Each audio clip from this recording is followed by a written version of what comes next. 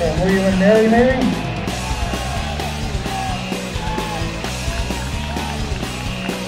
And let's see, William and Mary. It means a lot. It's put in a lot of hard work over the last 3 years, and it's great to reap the rewards finally. Well, you know, every year we just come in thinking that there's tough competition, and we really want to make a statement and put it all out on the line and show that we are a great team and we've got great chemistry and a great group of girls that work really hard day in and day out, and just show that to the world.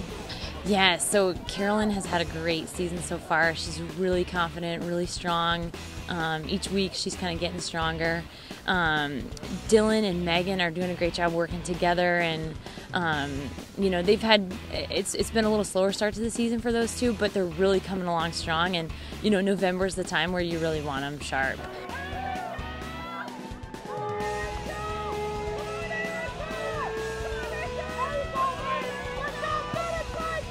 It's a good confidence boost going into regionals and hopefully nationals for the team. And it's nice to know that training's going well and it's showing in races. So the tribe really, our you know, idea is to be the team to beat every year, and that's kind of our goal. And so the women kind of came into this knowing we needed to have some strong individual performances, but it was mostly to come in, let's win it, and get some momentum going towards regionals in 2 weeks.